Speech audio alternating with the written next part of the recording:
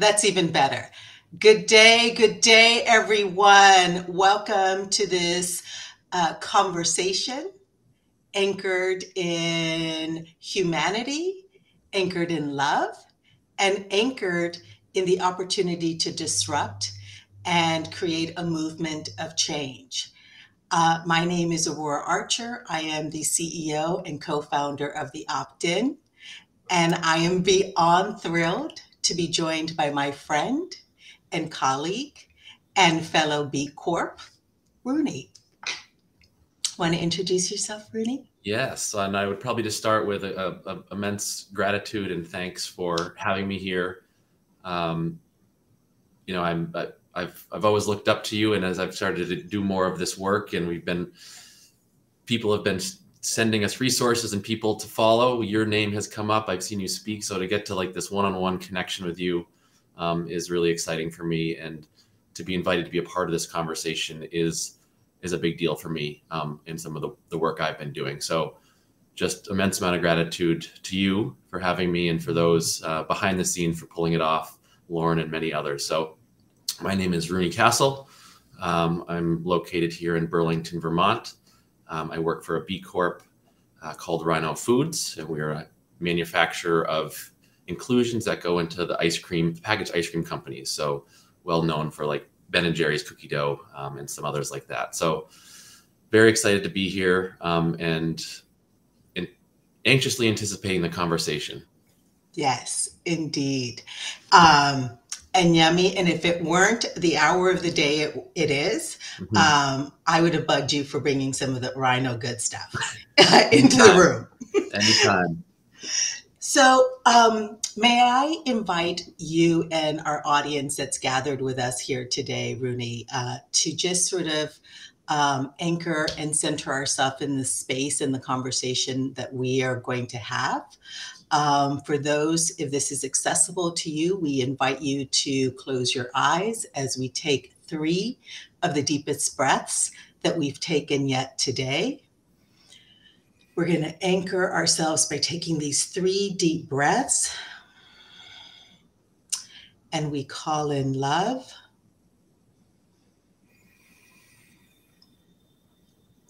We call in the wholeness of our humanity.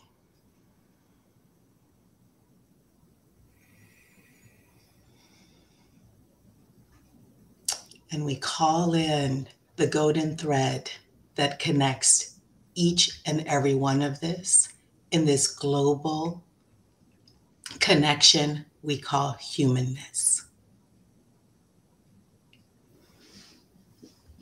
Thank you, Rooney. Thank you all. Appreciate you all for setting this container with both Rooney and I today.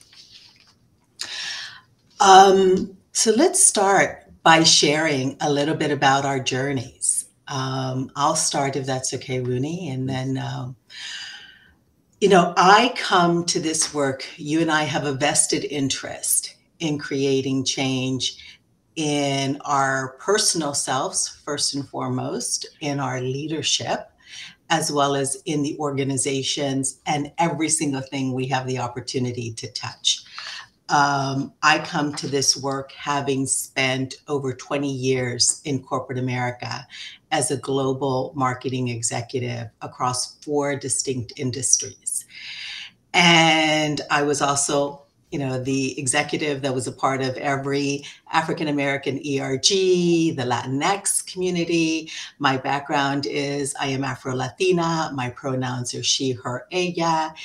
And I believe that despite all the well-intentioned efforts across the DE&I landscape, we have made very little progress in a space that I am very vested in seeing evolve, which is our corporate and company and workplaces. And that starts first and foremost with what I now get to impact and support the evolution of, which is the B Corp community. And the movement of B Corp creating that modeling for the rest of corporate America. At the Opt-in, we're a culture strategy firm focused on partnering with visionary leaders and organizations to do two fundamental things that we believe are critical for us to evolve: our culture strategies and create a more racially equitable world. One is that we have to first start with education. We have to increase the knowledge and skill set of our leaders and our organizations. And by doing that, we have to begin having the conversation that has been absent for too long within our corporate and home environments, which is we have to talk about race. And we have to build our racial literacy skills in order to build our cultural competence skills, where we are navigating and leading organizations, teams, and people representing all identities, all social backgrounds, and all cultural and ethnic representations. And then the second thing that we do is that once we build up those skill sets, then we help organizations apply those skill sets to ensuring that they are creating narratives, communication strategies, and products and services that are much more representative and inclusive of the needs and wants of the global majority. And so it's not easy and challenging at times, because quite frankly, Rooney, my client base is you. White male CEOs of medium to large size organizations who struggle to understand that to engage in this work, it's not about checking a box. It's not about relegating or delegating it to the DE&I representative, or dare I say, the Black or brown person at the mid-level or executive level of your organization, and giving them the role of DE&I strategy on top of their day job. So with that, I'll pass it over to you to sort of talk about your personal journey and what you are doing. Yeah, and that pairs very well because like there's a lot of me out there, right? There's a lot of white men in positions of privilege and power who have a lot to learn and don't know what they don't know, and think they know a lot more than they actually do. And I 100% put myself in that category. So my journey to this place has been sort of twofold. I'll sort of speak to it in two ways. There's the journey to how the heck am I 35 years old and a CEO of anything, frankly. And there's a lot of privilege that comes with how I got there. So Rhino Foods is a family-owned business. It was started by my family. We could spend hours talking about the layers of generational privilege that allowed my parents to be in position to be able to take the risks, to be able to have the financial support, to be able to loan money, all the things that we know help people like my folks and many others be able to be entrepreneurial in the way that they were able to, and not to diminish any of the hard work that went into that. But again, that's another story for another time we get to connect. And so I continue to be the byproduct of that privilege. And I would say I knew that, I know that, but my understanding of what that means has substantially changed. And so about 3 years ago, until about 3 years ago, I was very much clueless. I would describe myself as clueless when it comes to racial equity and understanding racial issues, and specifically understanding my whiteness. And how that relates to how I move throughout the world in every single possible way.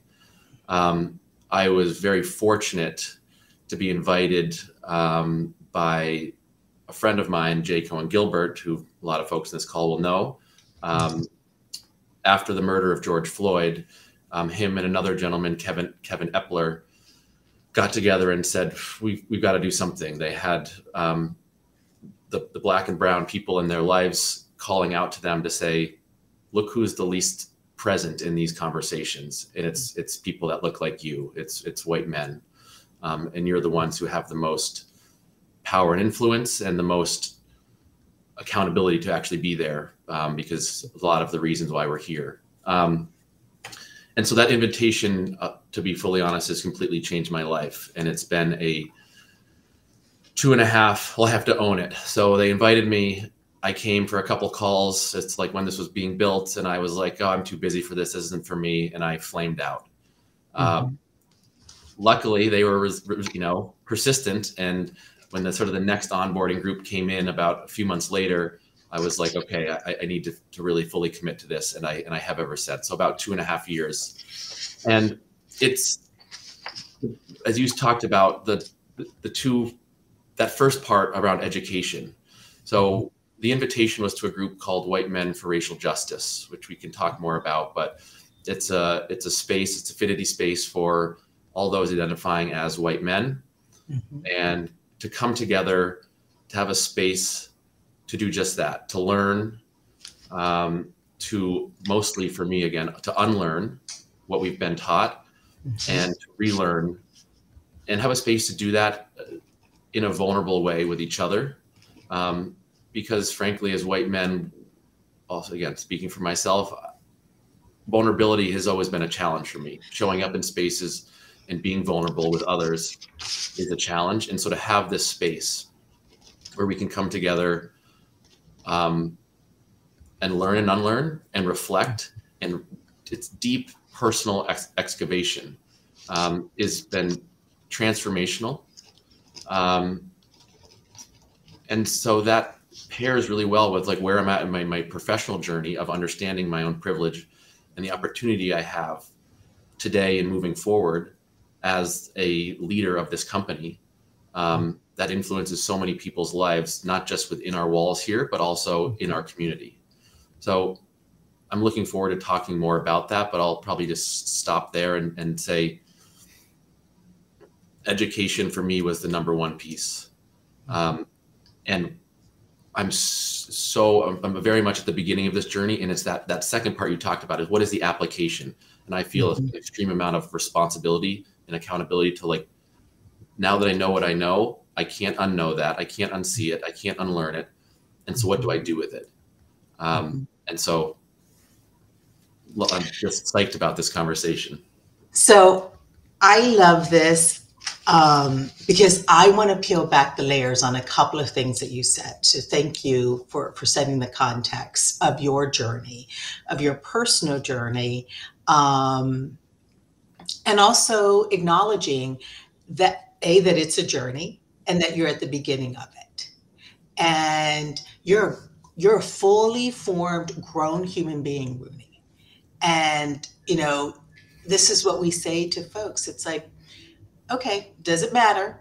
When we find out, we find out. And when we start to make that commitment, because you said something very important. You said, I flamed out. And I want to go back to that because I think that flaming out has such huge implications for the building of cross-racial relationships. I think it has implications with regards to the trust. And I think it has implications for the reality of doing this work. And so do you mind unpacking that a little bit? Because unpacking it, because I think this is where we get stuck, where white people specifically get stuck, and where brown and Black people would love to sort out how do you unstuck yourself from that moment. Yeah. Again, rooting it in my own experience, it's until there's proximity to it, it's so hard to get it. And again, for somebody like myself, the circles I move throughout are built to protect me from that and to not have me be proximate to the things that are going on. And so my flame out comes because I don't see I don't internally feel the problem. I can conceptualize it. I can read about that, but it's all external to me. There's no connection to me and what's happening, or that I am personally internalizing or seeing. And so that's real. In that connection, is really hard to make. And so I think what happens is people have this like motivation, you know, after an event like the murder of George Floyd, and there's a big wave of people getting involved and thinking it's time for me to do something. And then at different rates and dropout points, people flame out. People like me, I should say.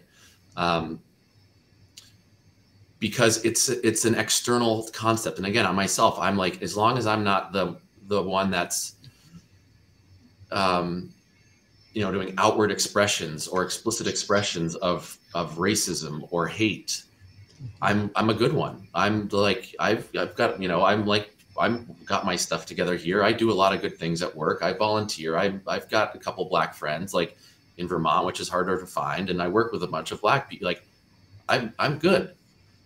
And for me, again, what keeps me showing up every Tuesday night for White Men for Racial Justice is the community that we've built, but it's really the proximity that has brought me to some of these issues. It's relationships that I've built and the trust that I've had, that I've been able to build with the people of color in my life that have been now trust me enough to share their experience. And it's so, you know, and again, I'm always aware too of how traumatic it can almost be for people like yourself, or I've had feedback from people to watch somebody like me who's 35 years old and is like, oh my God, this exists, you know, like that's I've realized I have to be careful with how I speak about that. But in this space, I feel like that's what we're digging into. And this is a safe space, which I appreciate you creating that for me. But I recognize the burden of that exists in this conversation for you. But it's just like my eyes are open, but to me, it's that proximity. And so how do we get people like myself to have proximity when the systems and structures are like specifically designed to keep us from feeling proximate, and it's at an arm's length? Absolutely. So a statistic that I'll share with folks that are joining us today is 75% of white Americans do not have a personal or intimate relationship with a person of color. And so this issue of proximity is very clear. And to your point, it's designed that way so that we don't know each other. You know, one of the biggest things I always say when white folks say to me, oh, but I have, you know, my best friend is Black, and, you know, I have this wonderful colleague. And so I always say, I actually don't measure a friendship or the partnership between a brown or Black person based on what a white person tells me. I ask the brown and Black person, because we have become very adept at navigating relationships with white people based on our safety, based on the trust and the reality of how honest, truthful, and vulnerable I can actually show up being in a moment with you and in our relationship. And sometimes that's very hard for white people to hear.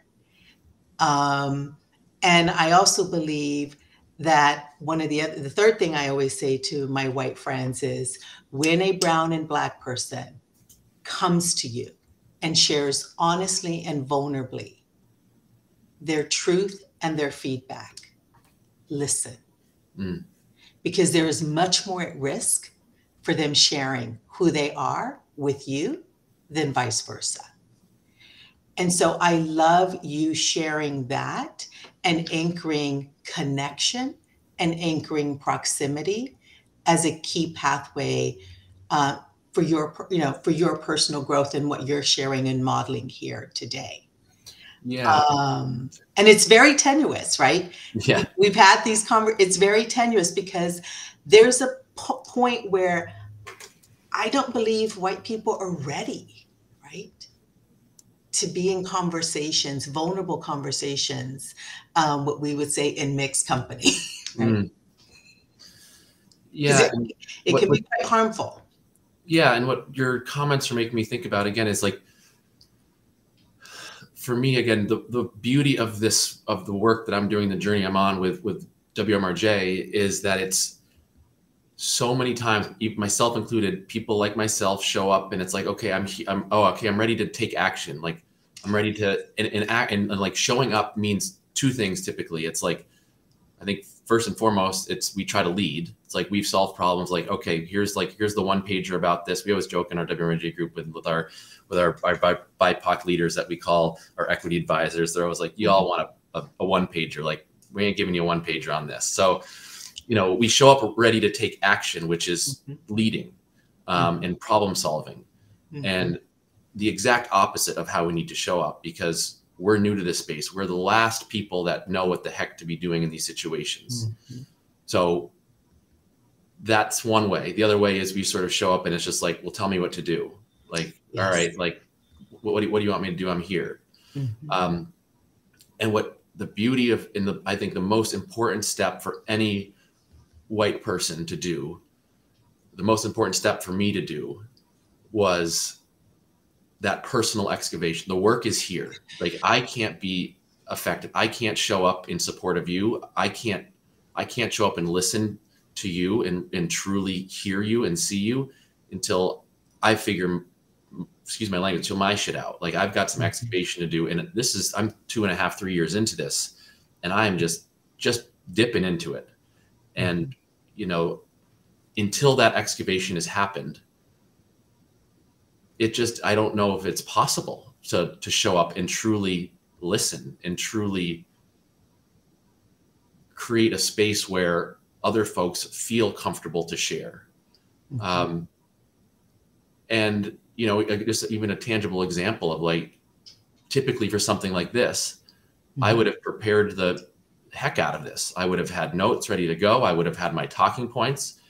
And it was, what I've learned is I'm most valuable and I have the best conversations when I'm not prepared, when I feel like I just speak I'm just trying to be myself in this moment.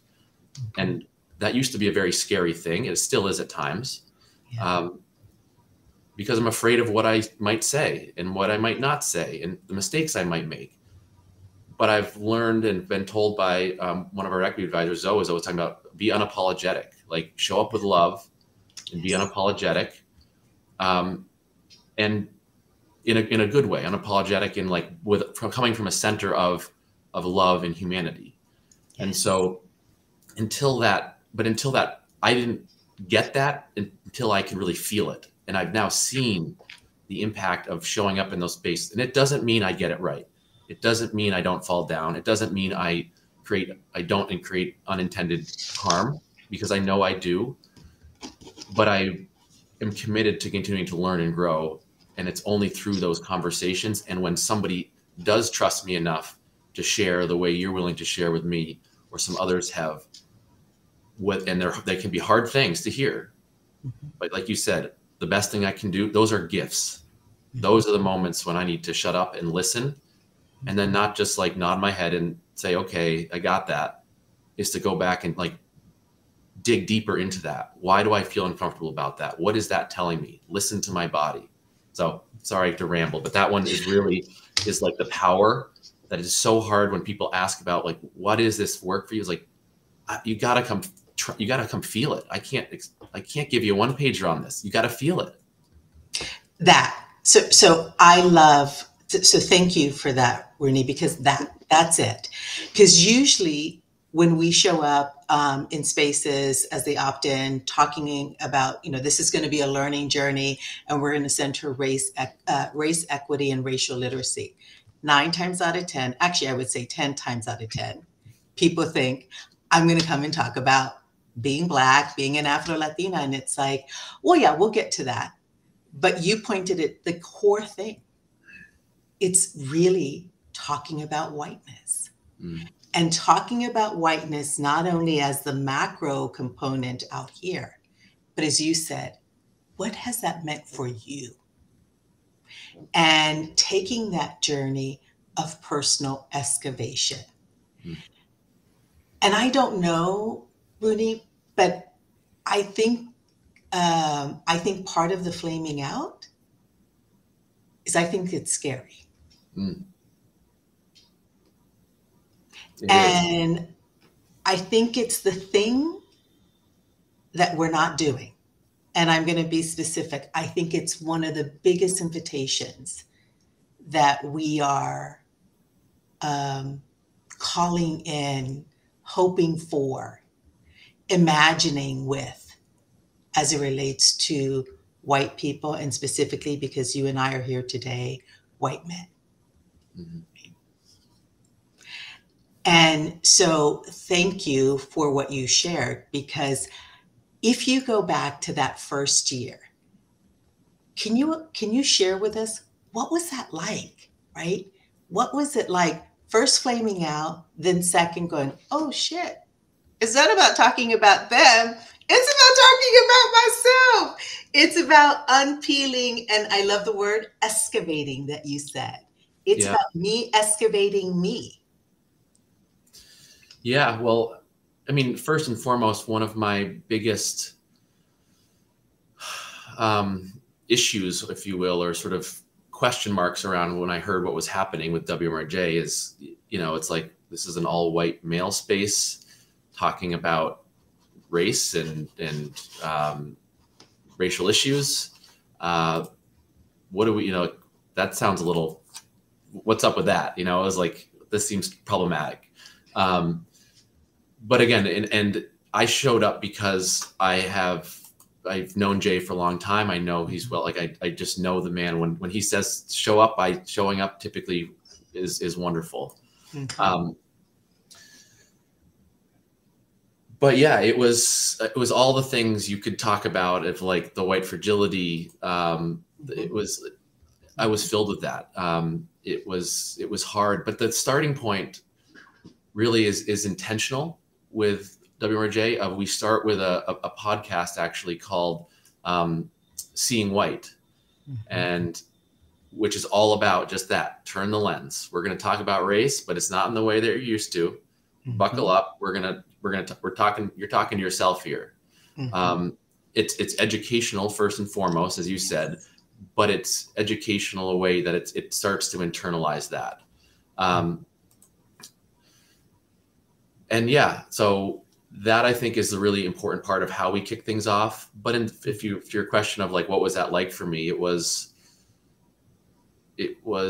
more of an intellectual exercise. Yep. And it felt like, again, I had all the reasons why. It's Tuesday nights, it's 8:00. It's like, it's the summertime. It's in Burlington. It's like, oh, I've got friends who are out on the boat. I got to like I've got a million reasons why I don't have time to show up for this.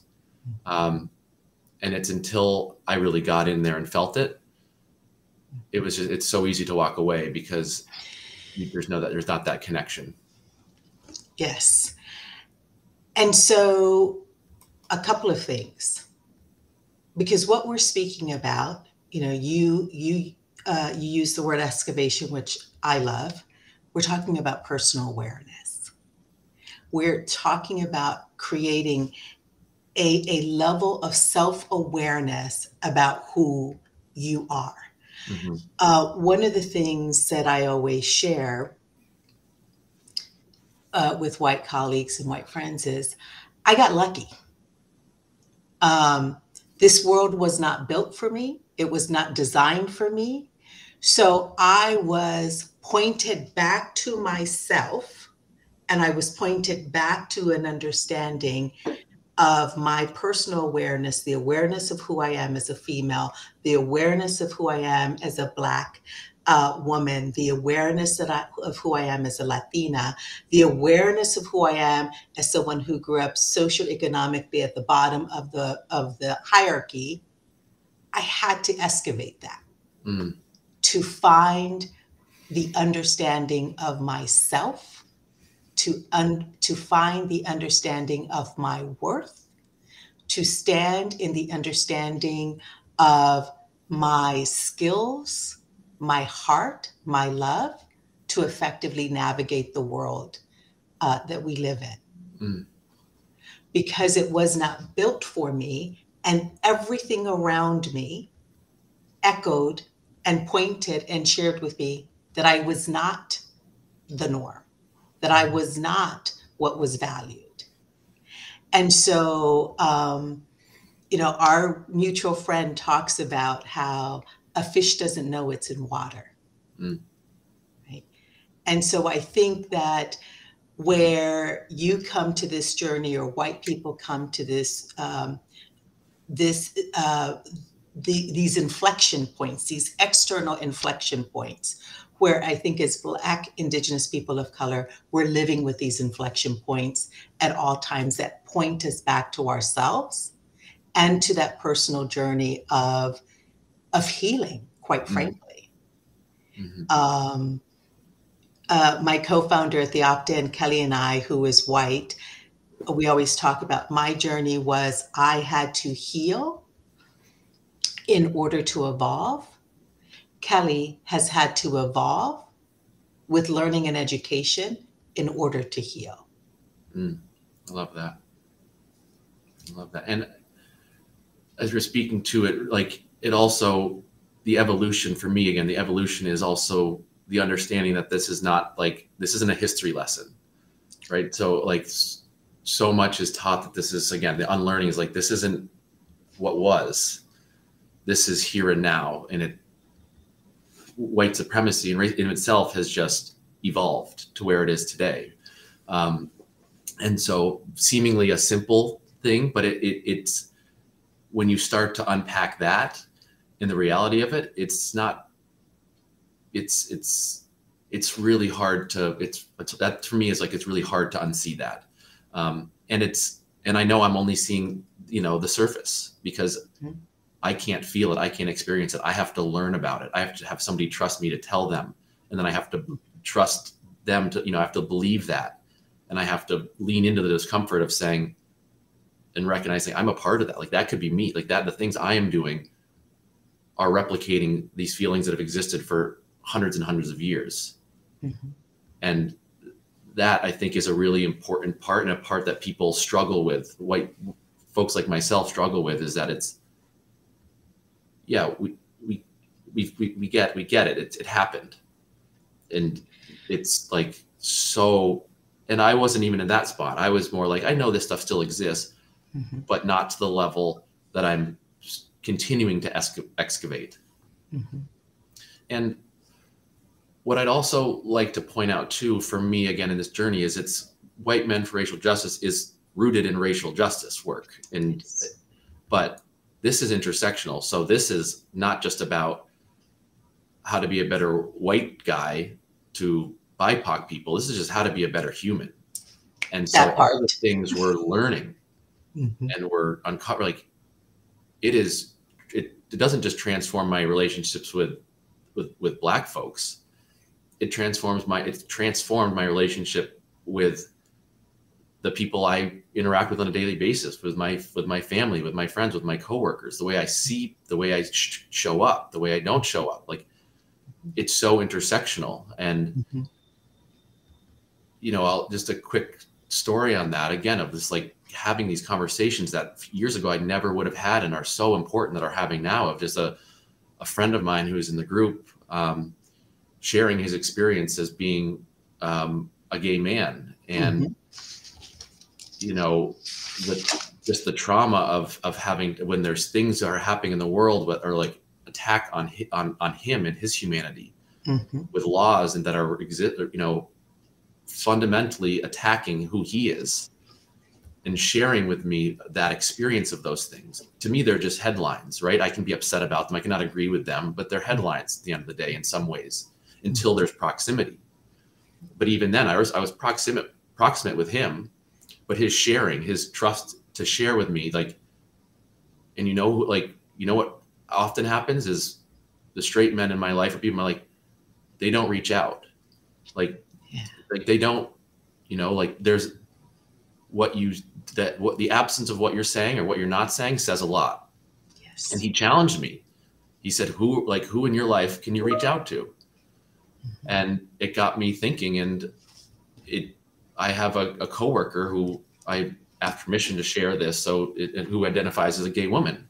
Mm-hmm. And I have known her for 8-10 years and work with her very closely. And after that conversation, a week or two later with a friend of mine in WMRJ, I just found an opportunity and just said, you know, I don't know what I'm even here to say other than to say, like, I see you, I see what's going on, and I'm it's weighing on me in a different way, and I'm thinking about you and how this is, what it must be like.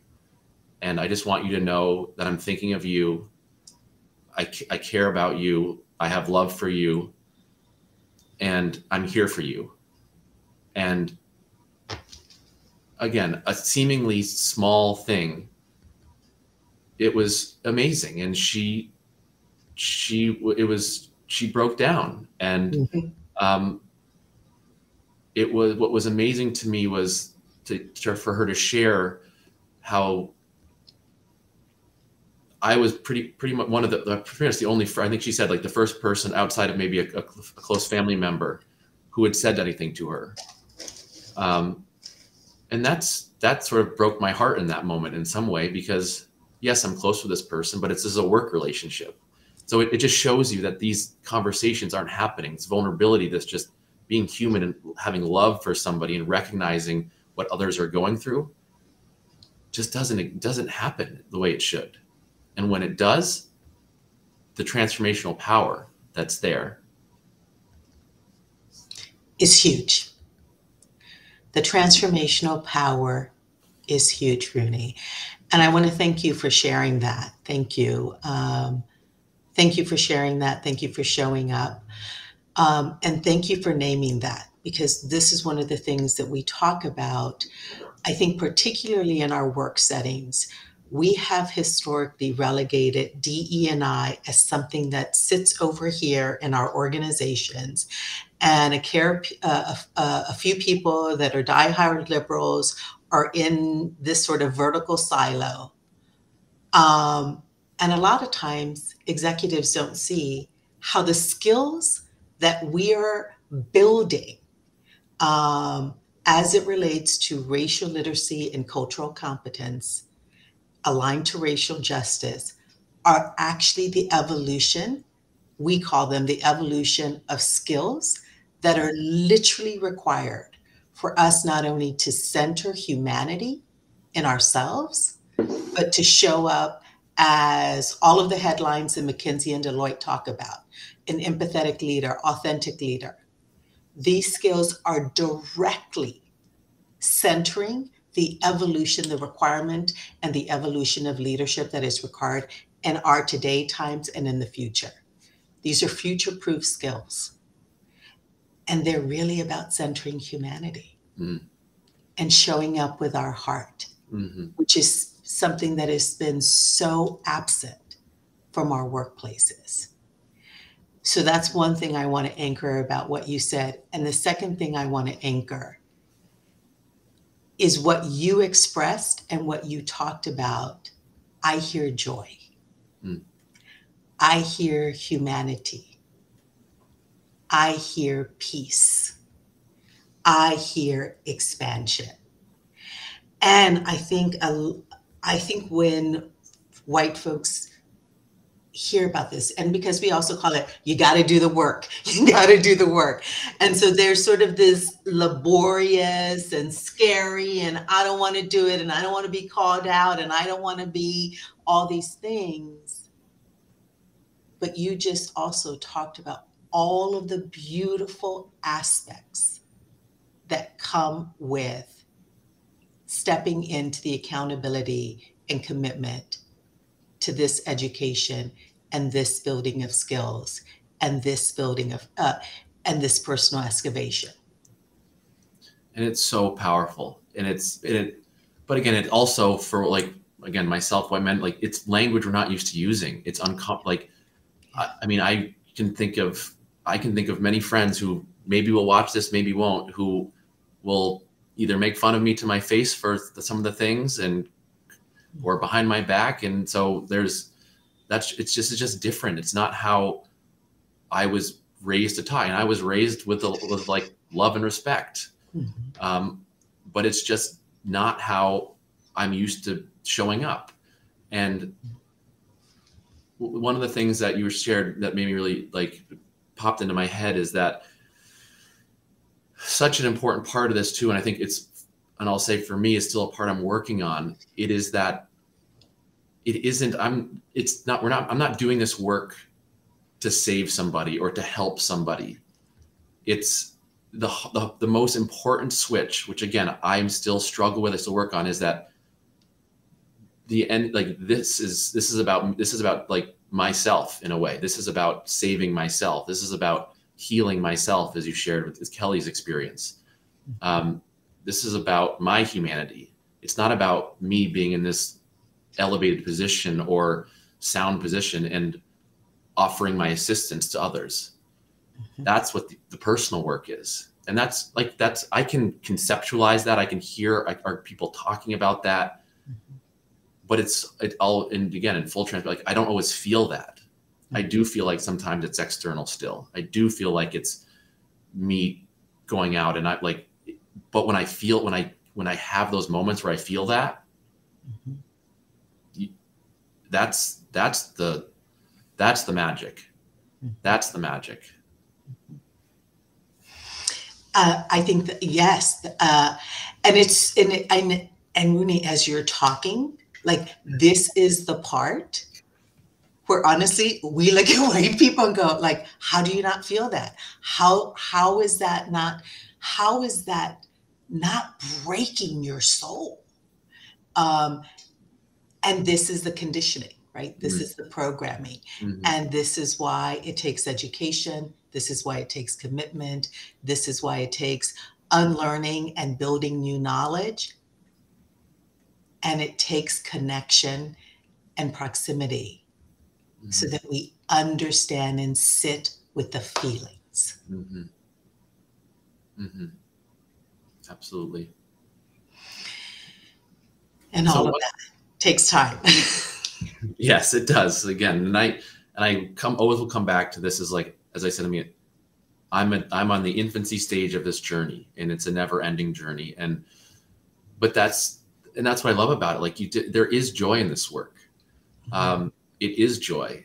An easy tangible example of that is every Tuesday night, these calls we have 8:00 p.m. Eastern time. I've had a long day. It's a Tuesday, week's just beginning. Half the time I'm drag myself into these. I'm like, maybe I'm just going to skip this one, or I'm not really feeling it tonight. I had an hour and a half later, I hang up that call without a doubt every single week. And I'm so happy I was there. Even if the conversations are hard, which they often are, there's so much joy and like love in that community that I have a hard time sleeping Tuesday nights. And that's the power of it. It's so much about, like, whether it's a WMRJ experience or whatever your experience is finding community, because that's where the accountability is. That's what keeps you coming back. You need to find, or I needed to find people to hold me accountable when I'm flaming out, and then I'm there for when they're flaming out, and it's that sort of love that brings us back together. And one other thing that's on my mind again is just if for folks maybe are thinking about, so how does this like translate? What does this mean? Especially if I'm a white male CEO, like, am I just going to go like talk about love and like all this stuff? How does this translate to work? A recent example that I would share from our community here at Rhino was that we're a 3-shift operation, so we're running 24/7. We're an inclusive hirer. We follow sort of a model after a B Corp partner, Grayston Bakery. And so we have fully inclusive hiring. And about 8 months ago, I had some folks come to me, supervisors out in our operation, and saying, we've got a serious problem of we talk about being an inclusive hirer. We say we're a recovery-friendly workplace. We hire a lot of folks who are on their recovery journey, but we're not a recovery-friendly workplace. We've got a lot of drug use happening, people coming into work impaired, people using illegal substances here, people selling in the parking lot. This is not a safe space. We need to do something.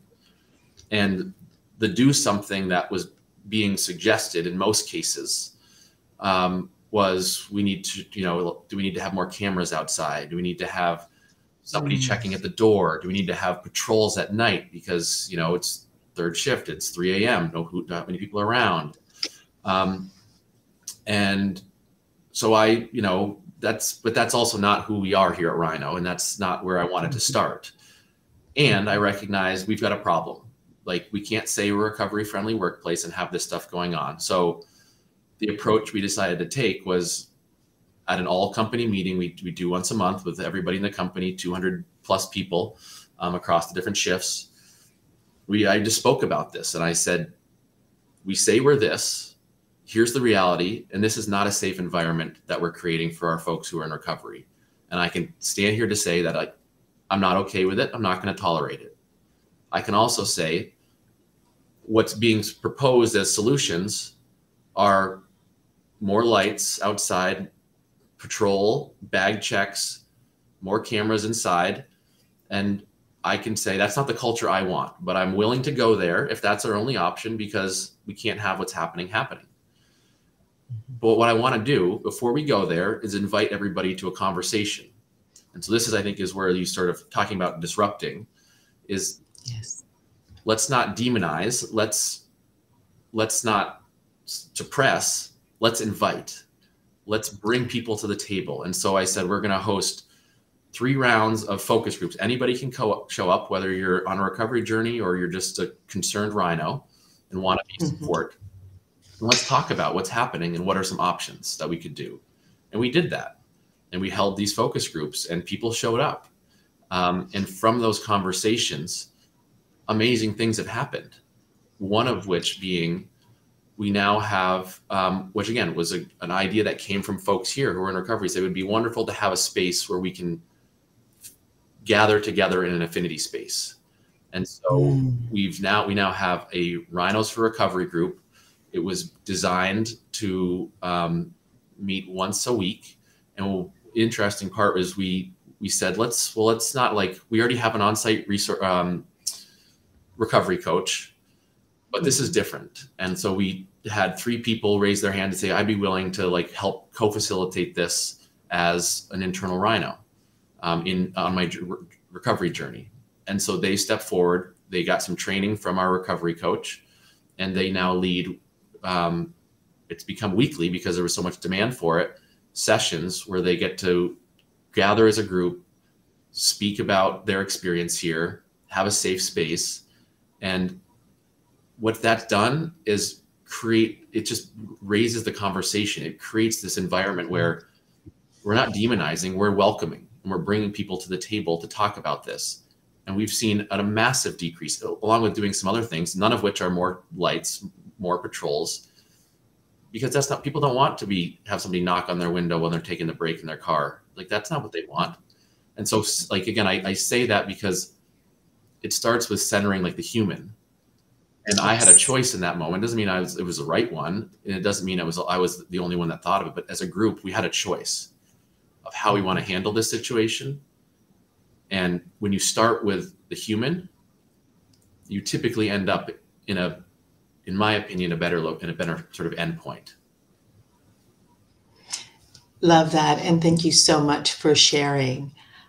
And I would offer, Rooney, that's leadership. It is humanity-centered leadership. And it started first and foremost by you modeling that and choosing a different way that centered the collective humans in the organization. And I think that is what is possible.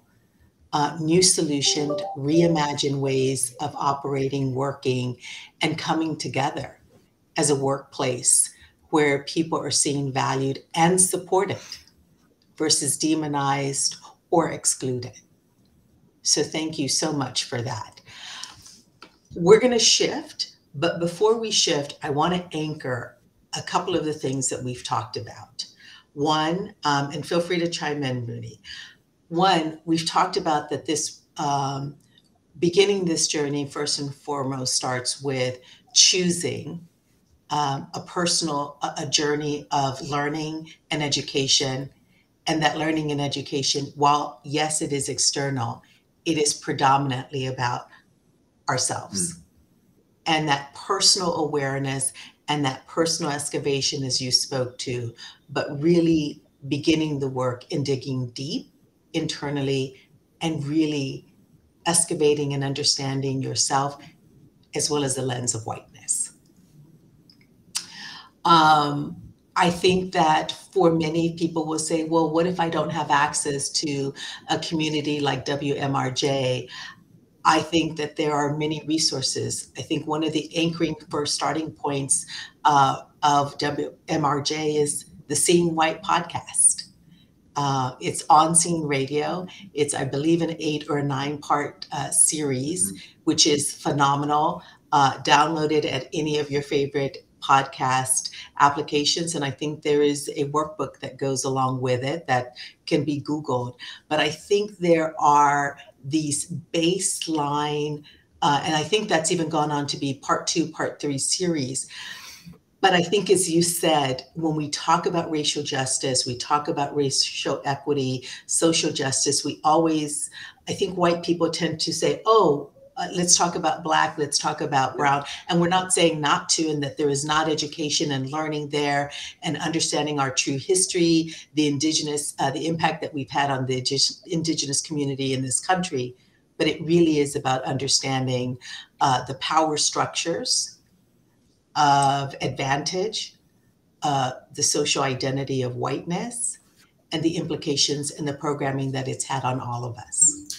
And the only another resource I would throw in there is one we use fairly early on as well in WMRJ.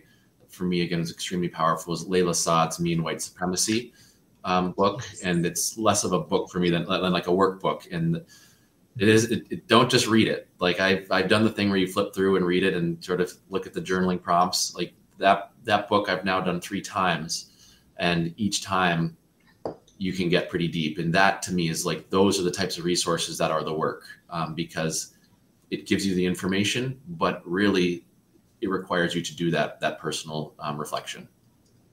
Beautiful. Thank you. Love Layla. Interviewed her for our podcast. She is phenomenal. The third thing I'm going to offer that I think you spoke to very much is community. Mm-hmm. Who is your accountability partner? Who is that community that is going to help you, as you stated, Rooney, not flame out, keep you in the journey?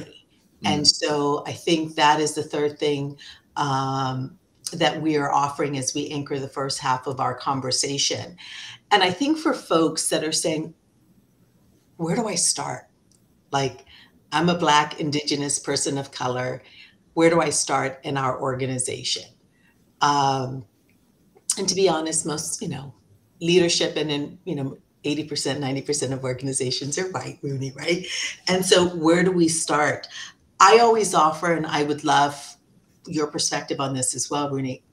I always start is understand your organization, understand where the leaders are in your organization, and 9 times out of 10, don't go alone. I think that these conversations and being able to introduce the conversation of we need external support, or, our organization may have a DE&I organization. Maybe it's this 3rd or 4th hat that the HR leader is having, but I would open, or I would introduce this opportunity for evolution, education, and learning via as a collective, not as a single Black Indigenous person going directly to the CEO or to the HR person and saying, this has to happen. I think it needs to be brought in community, because very honestly, I think there's a lot of risk for BIPOCs. going and having these conversations solo. I don't know if there's something else you would offer, Rooney. Only thing that came to mind, because I think this is a hard one for me to speak to, because I can feel the challenge of that from my position. Okay. But I think what often might help it is, and again, the B Corp community is a good resource. So, maybe there's an option to find out who are other, because there's many other B Corp leaders in a space like WMRJ. And if you can create conversations between, if I'm invited to speak to somebody, that's part of the work I'm doing, is how can I go, as one of our equity advisors says, go get your boys. Like, how can I go get more of us? Then that, so if you can maybe invite your leader, hey, I heard about this thing. Would you be willing to have a conversation with X person? Or would you be willing to look into this? Reach out to Jay, the leader of B Corp, can be like, those I think start to seem to be spaces where white male leaders, again, who haven't started to do some of the work themselves, are more willing to listen, and potentially helps them get into and listen in a different way, versus it being what you said before, which I think a lot of, for me, I've always been afraid of, is it's just a box. Like, what is the box checking exercise? I don't want to bring something in here that does that. And I think that's often their response. So that may be an attempt, especially as more people, the community grows. That creates an opportunity for people to invite to speak to others who they might relate to, and be able to sort of speak the same language, if you will, in that moment. So, Rooney, can I just tell you how much I love that? I love that. Absolutely. Go get your boys. Yeah. Because it is. And there is something, oh my God, that is powerful. And so I do hope that is absolutely something with regards to leveraging the WMRJ community, right? And if I may, I just want to add like a fourth thing to your yes, sort of summary, is around the concept of proximity. And so again, the work doesn't necessarily need to mean like you need to go like find a Black person and talk to them about race. But what it does mean is like, I actually probably would say that's the wrong thing to do. It would be just, but as you start to do this, again, my own experience was, as I started to try to create more proximity, I wasn't leading with like, I've been in WMRJ and I've done Layla Saw's Me and White Supremacy. I'm ready to talk now. Like it was show up and just be more human with that person. And, in personal example of like, rather than just like talking about sports with this one guy, because that's all we've had, sports and like sort of working out, like simple things that I wasn't doing, just asking more, trying to create more of that human connection that has, in this example, led to a much deeper, more meaningful conversation that at his invitation has opened up to be more about race and his experience here. And so it's the humanity in it. You don't need to run around. And again, it's not the saviorism of running around and trying to like do stuff, but it's, even if that's like my motivation, that's like, oh, like wake up and you go be a human. I needed that. And I just show up in these spaces much differently. And I'm intentionally seeking out spaces that I've historically been uncomfortable in, or I've been absent in. And from that, so much happens. So I think the proximity and being aware of how to get proximate is really important. Thank you. Thank you for coming and bringing us back to that. And I want to dig deeper and give people a specific example, because I do get this question a lot, like, how do I get closer to Black people? And I love this example where you talk about a colleague where all you talked about was sports. And that's the superficial stuff, right? That's a bro, sports thing. My guess is just saying, hey, I hear you talk about your wife a lot. She must be a special person. How did you guys meet? And so I just want to give folks like an example of what that sounds like and what that looks like. Not, hey, I don't know who the teams are. I shouldn't even try. This team and that team, the score of the game last night, right? To your point, it's actually quite simple. and it's very human. It feels hard, I can imagine, because there's not a practice of doing it. Mm-hmm. And I think the challenge is too is like taking it from just general small talk, because even if you're just like, oh hey, how are you, or like what do you do for, like, you know, like what did you do this week, even if you're sort of like doing that, it's like, how do you actually show up with in, like, because people can sense this stuff. Like you can sense when somebody's just, you know, doing the small talk thing for the conference. But if you ask somebody, you know, like, how are you doing? Like you can, there's a way to, people feel that when there's like genuine interest and there's emotion to it. And again, getting to know like what matters to people, that's what unlocked this again, that's where I started in this conversation. And within 2 hours, we were deep down a total rabbit hole of like his experience growing up. And I was like, these are places I thought we'd be like, maybe if he ever wanted to talk about this would be months later. But what that also showed me is there's a hunger for that. He's starving for somebody that he can trust to have that conversation. And that's that's a win for him. And it's a win, like to have that, him share that stuff with me was invaluable. And it started with just like it's very simple invitation to try to dig a little deeper in getting to know him. Yeah. Yeah. And I always share my survival, my existence on this planet has been predicated on me knowing and understanding you. And I mean you, Rooney, as a white man, as a white person, to the largest and fullest extent that I understand myself. But the reverse hasn't been true.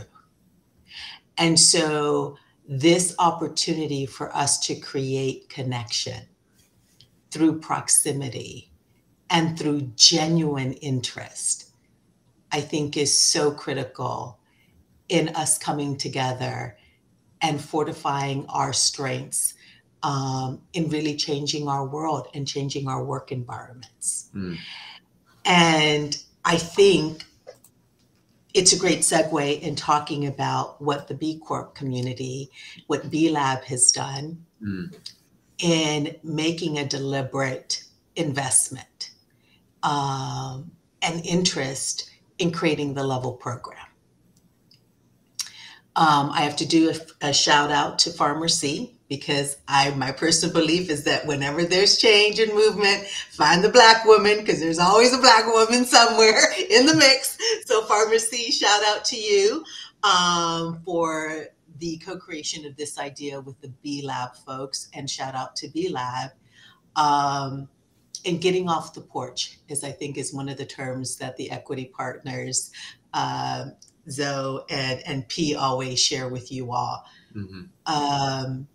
And not just saying, hey, we have a commitment to this emerging segment of Black, Indigenous, and women of color, but we're actually going to create the resources around them in order to get them more, to get them certified, not just because it's a benefit to them, which is part of this, but because our participation and our inclusion inside of the B Corp community and movement is critical for its evolution and its relevance and its modeling to the reality of what is happening, not only across entrepreneurship, small, medium businesses, but large enterprise. And it's given you and I the opportunity to be here today.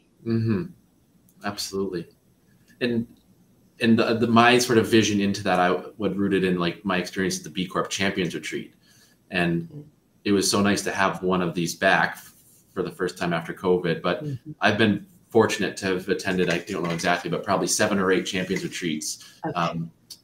And I can say this, and I've seen the evolution of them, but this year's by far away was the most impactful that felt for me, but I could, like, for the community, it felt like the community And because of a lot of the work that was done, the level folks being there and being elevated, and many other voices, that was like a very intense and powerful few days. And not that other ones haven't been, but the other ones felt like they've been built more for me. And they've now, I think, are on the journey to having it be built for the community, in a community that they're still working to build, that because this community still looks a lot like me. But I believe, again, from my seat, what I've seen, it feels like a more welcoming community, and that space feels safer for everybody, not just for me. And let's talk about that, because I think that thank you for sharing that context, Rooney.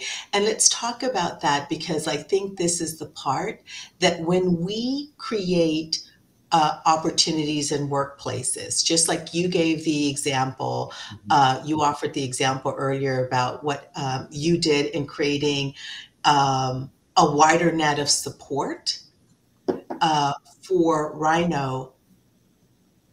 Did you feel you lost anything, Rooney? Did you feel that anything was shortchanged for you as an experience? Heck no. Whenever we center voices and create space for others, for those who need their voice heard, I think we've been very fortunate to sort of have that human-centered approach. I'm very fortunate to have grown up in a business that's been sort of the core of what we've done. And no, to your question, absolutely, we did not lose anything. There was only more to gain. Only more to gain. And I think, thank you. And I know that that's how we felt. And that was my first Champions retreat. But what I saw exemplified across the B Corp community is the possibility of all of us coming together and literally reimagining what this feels like, not only in our companies, what it feels like in our workplaces, what it feels like across the B Corp community, but what we, dare I say, what we have the possibility to create across society. Yeah. Yeah. And maybe your question was to that, did I lose anything at the retreat? No, I mean, did I feel less comfortable at times? Absolutely. And a lot of what I was reflecting on actually with some other folks too was how would I have felt had I not been sort of on this 2-year journey of racial justice work and my own excavation that we talked about. I could feel how I probably would have had a very different experience.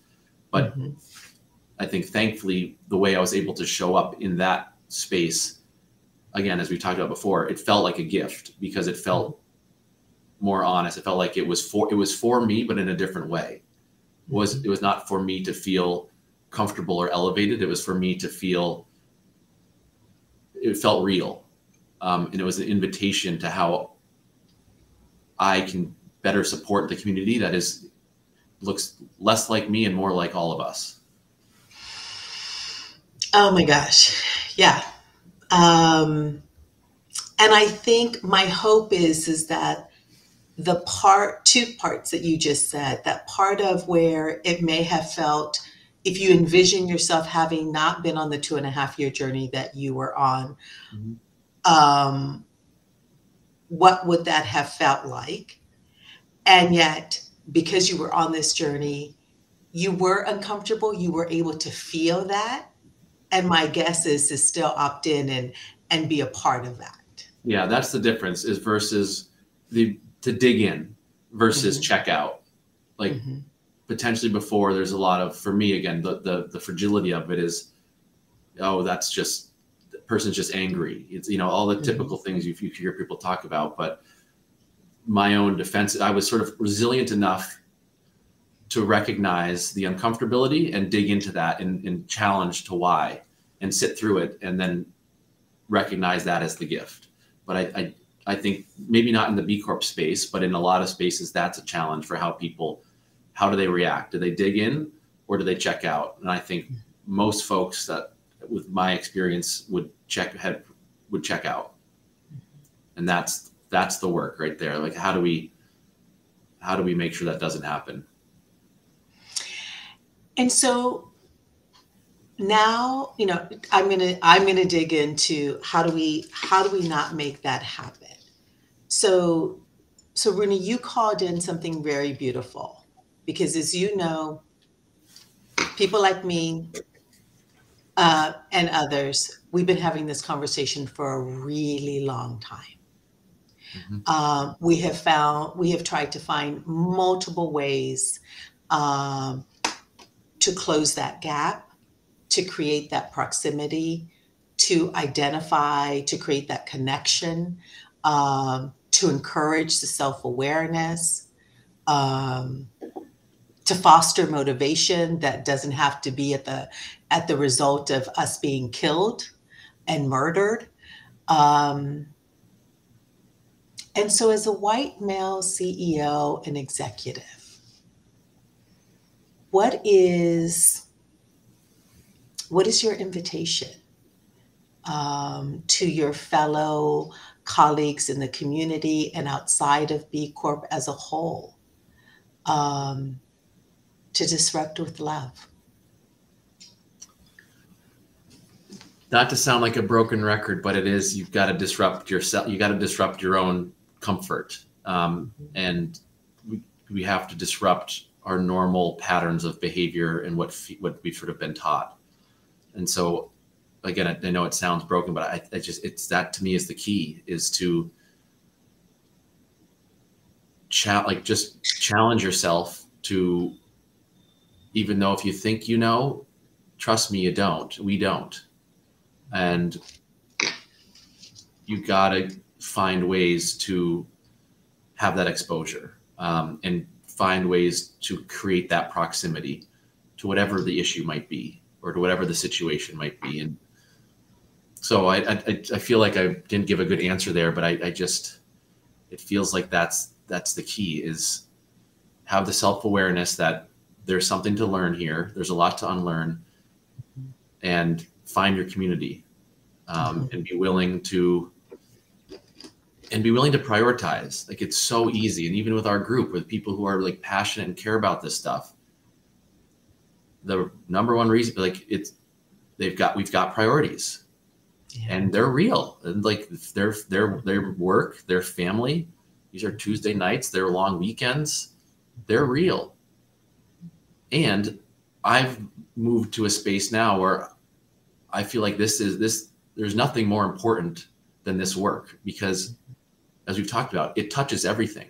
This doesn't just show up. This isn't just how I show up as a leader in a boardroom, or as I walk around our factory floor. This has impacted how I go home to my partner. And of anybody, like, I've had the most, over the last few years, I've had to disrupt myself, because I'm sitting here talking, and there'd be a lot of people who would laugh and say, he's talking about that?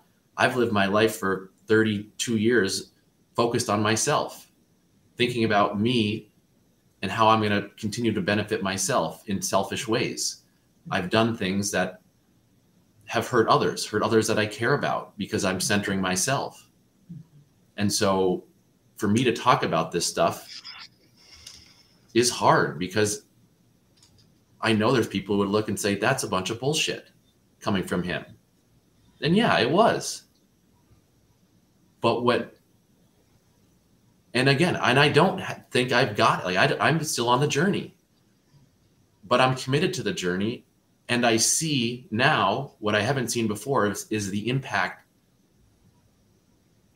of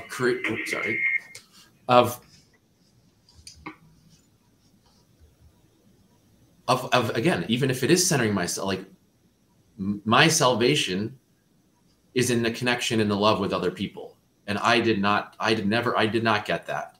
And so I went off a little bit on a tangent here, but I think it's important, because this has been the most transformational thing for me personally. And it's been hard, because I'm looking back, I'm looking at myself, and I'm ashamed. I'm heartbroken by how, in situations, I've behaved. And I could sit there and wallow about that. But all I can do now is learn from that and commit to being better.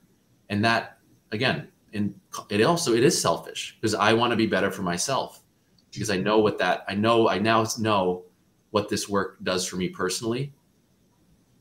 But it's a different selfish. It's that collective humanity, the evolution towards that collective humanity you talked about. So sorry, I think I went way off on your question. No, I think this is what's real, Rooney. I think this is these are the things we don't talk about. And I think that, I do think that there's a difference. There's a difference between being unaware and driving selfishly for me and mine, right? And then there's the accountability of excavating yourself for the liberation, for the evolution, for the expansion of who you are in support and service to the whole. And in that there's a win-win for everybody. Yeah. There's no lose-lose. But it is a journey. It requires that personal commitment and that courage to look within and excavate it and look at it for the truth of what it is, and to examine it for this, like, does it serve you? Does it serve you not centering humanity? It did for a while. And I think what you are connecting is, but where you are now and where you will continue to go will continue to evolve who you are. That creates a more engaged, vulnerable, truthful, loving human to your family, to your colleagues, to your friends, and to those that get to be in your space as a leader. And so with that invitation, I think the B Corp community has always modeled itself as being on the front lines of change, of caring about not just the profit aspect of making money, but caring about our planet and caring about our responsibility to people. And so I think that for me, the call to action through what you have modeled, the vulnerability that you have shared, and through the truth, right? Like, it's the raw truth, that as a community and as a B Corp, we're modeling this evolution. And it's messy. There's no straight line, right? There's ebbs and flows and dips that come along this. But my goal is, by having this conversation, you are helping model, we are helping model the evolution and the opportunity for all B Corp leaders, and coming together and changing our organization, changing ourselves, and changing the world. That's a journey I want to be on. Absolutely. Thank you so much, Rooney, for being here. Thank you for modeling. Thank you for being a friend, a colleague, and a partner in this movement of change as a B Corp, and as a human. I appreciate you. And right back at you. Thank you again for the invitation to be here, for the conversation, the opportunity to learn from you, and get to share my story. And really, really appreciate it. This has been wonderful. It was much needed today. So love to you and to everybody who's been involved. Much love. Thank you. And just a couple of actions. Please, for all of my Black, Indigenous, people of color, particularly the females, please sign up for the Level program. We're here to come together in evolving the business landscape. For all of our white male friends and colleagues out there, please join WMRJ.org, because together we can make anything happen. Thank you all. Thank you so much.